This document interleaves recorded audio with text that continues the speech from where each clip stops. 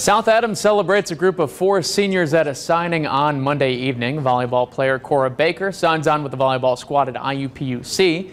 Track standouts Adrienne McCain and Brooklyn Bixler will both join the team at Taylor University. Football player Brady Beal will also head to Taylor, ready to suit up for wide receiver for the Trojans.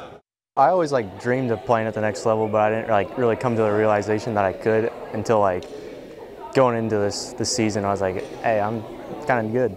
I really felt like Taylor was home for me. I got to go and meet the team and talk to Coach Gay a couple times and interact with them, and it really just felt like a great community for me. We went to one practice and they were very open, very friendly.